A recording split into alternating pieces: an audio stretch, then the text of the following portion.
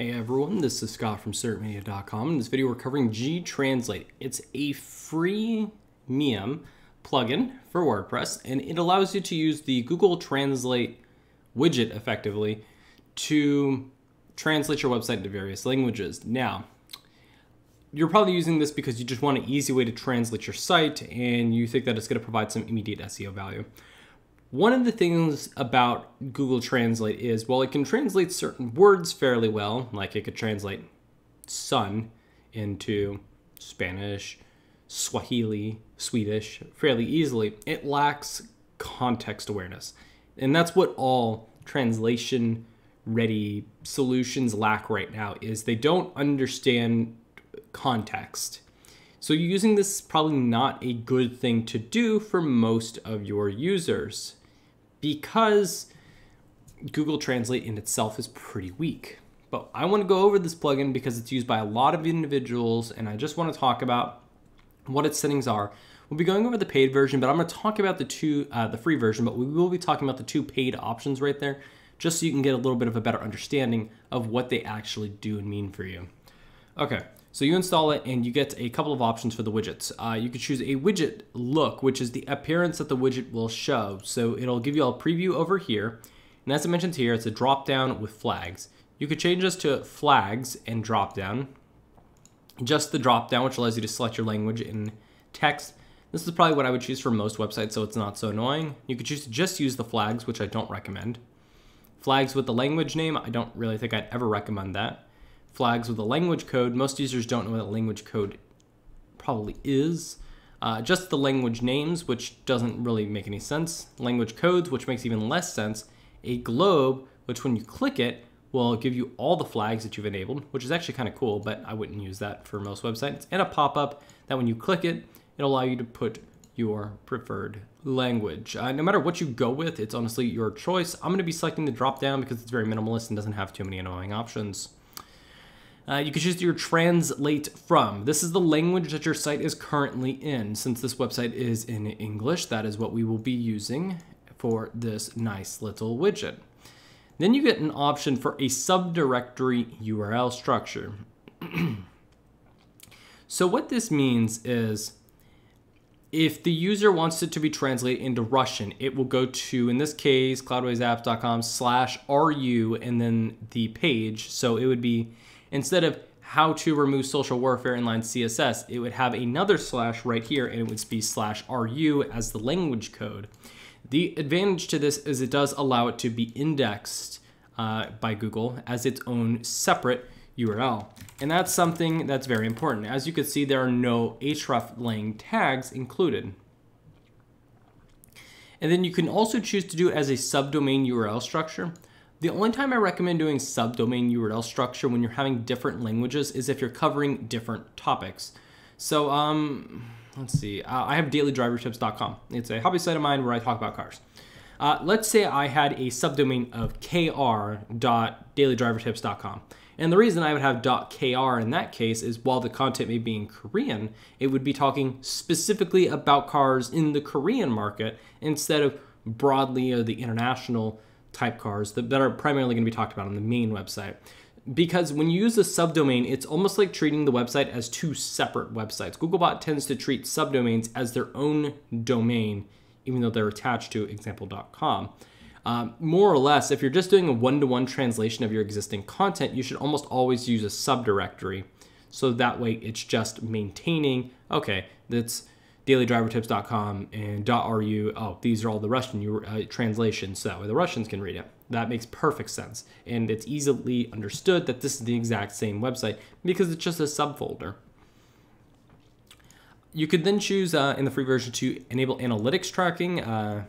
Just kind of tells you how many users are using which language. Auto switch to the browser language. I highly recommend you use this. The primary reason is, if somebody comes to your website and their primary browser language is set to, say, Spanish, and you are able to use the Spanish translation module, then this could be beneficial to them. However, again, then you're kind of relying on the Google Analytics translation service, which I'm not a, I can speak Spanish, but I'm definitely not fluent. So I'm not going to try and say that, oh, Google Translate is definitely sufficient for Spanish speakers, because it's probably not.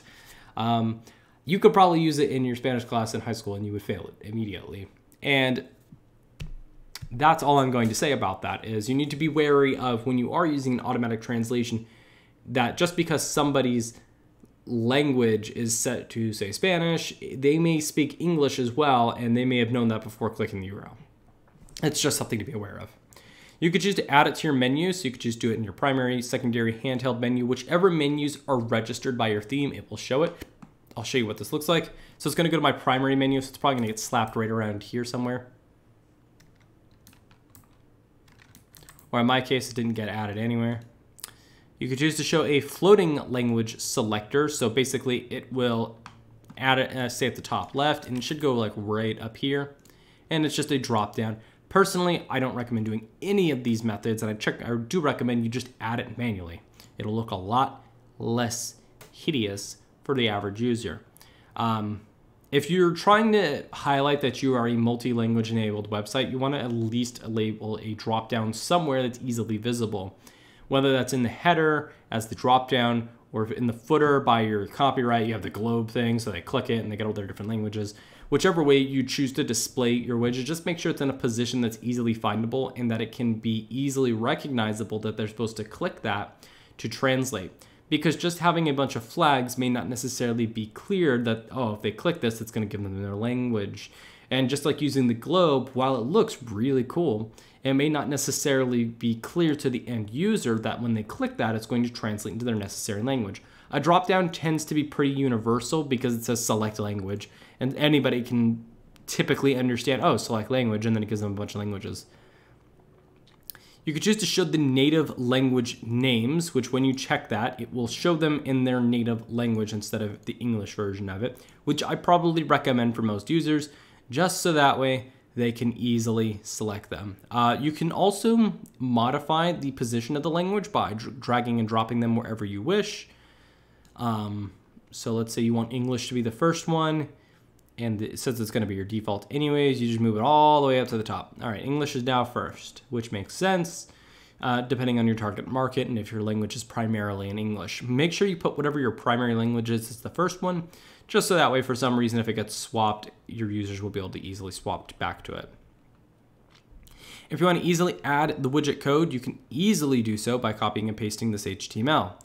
Keep in mind though, that you do have to copy all of this HTML. So if you want it to be displayed in, say, a widget, you go to your appearance, widgets, and let's say we want to add to our sidebar. Since this is HTML code, make sure you use the HTML widget, or there it is. Add it to your sidebar, click add, paste the content in, and hopefully this shows up quite easily in my sidebar. Select your language, and if I translate it to Dutch, it'll use its JavaScript engine to do the rewriting. Not all content will be translated. As you can see here, WooCommerce Playground, which was the site title, was not translated. My name was not translated either, and that is to be expected.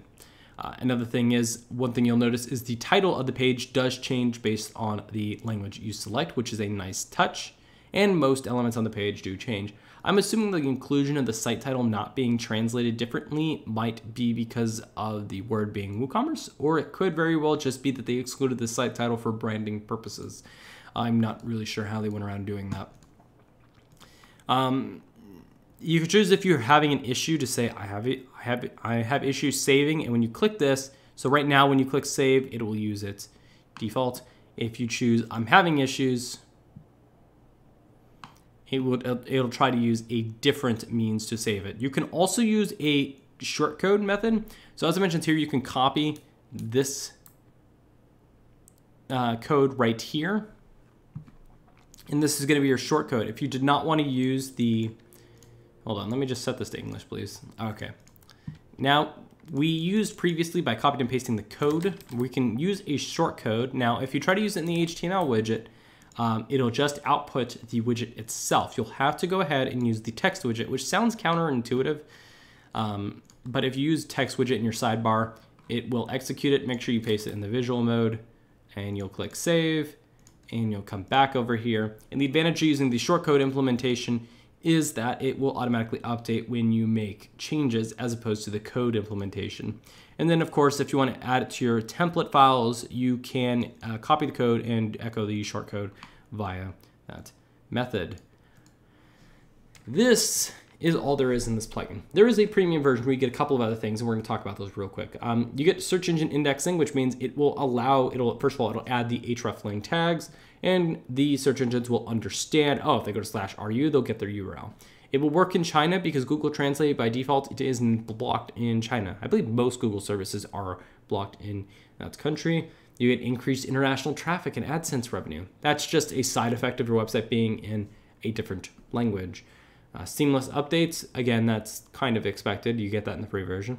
Language hosting, a custom domain like example.fr and example.es. Very interesting functionality here. The URL in Slug will be translated, which is awesome.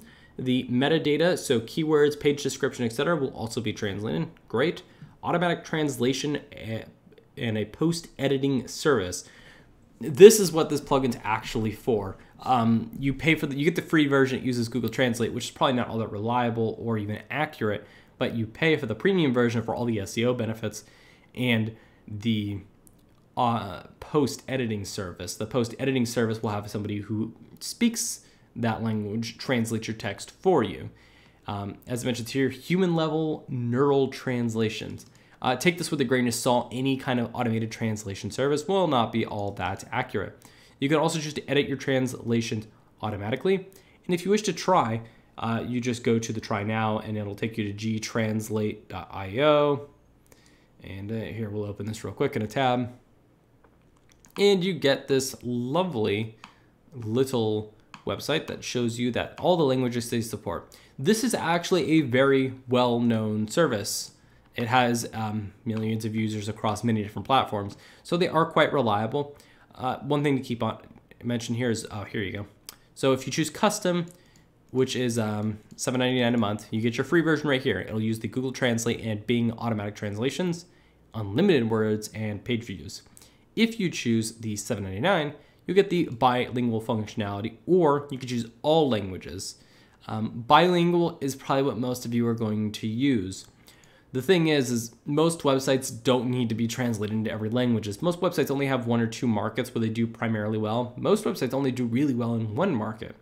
If you're in a service and in an area where a secondary language is frequently spoken, for instance, if you're, say, in a plumbing service in Miami, you may very well need to have your website translated into Spanish, because there is a very large Latin population in Miami. So a bilingual translation would be good, but you certainly don't need to pay for Swahili and a bunch of other ones that are not going to provide you any value. If you want to get full translation, you have to go all the way up to the very bottom, which is going to be the URL translation, which is very important for multilingual SEO. So, well, you can pay for the business one as well, but it's really going to be the enterprise level where you're really going to see most benefits. I would love to get my hands on the paid versions as a test. I might reach out to them, but it's a useful bit of service. There's a lot of companies that do this. This is one of them. Convey This is another service, and they all work on the same principle. You translate them in the cloud. You can have a manual translation, which you can edit all translations via the paid services on their little admin panel, and it works. It's just the first pass through is always going to be machine. And then you can have a manual edit. With the bilingual, you get one additional option. All languages is obviously all languages. There's absolutely no difference between custom with all languages and the startup plan. They're exactly the same thing. And as it mentions here, you get a translation delivery network that'll be delivered by our cloud network. No software is installed on your server. Quite a few services like this. I'd love to give this one a shot just to try it. I actually have another one that I will be reviewing in the near future that does basically the same thing. If you have any questions though about the free version, you can ask me in the comments below. Paid version, there will be a video on it, because I'm very intrigued at how reliable this service is in terms of delivering your URLs, because that's one thing about these services is they actually host copies of your website basically on their own servers where all the machine translation is done and any edits that need to be done are performed. That's why it's so seamless, is because they effectively copy and paste your website and just retranslate it. But if you have any questions, ask in the comments below. Otherwise, make sure to like, subscribe, and I will gladly see you in the next one.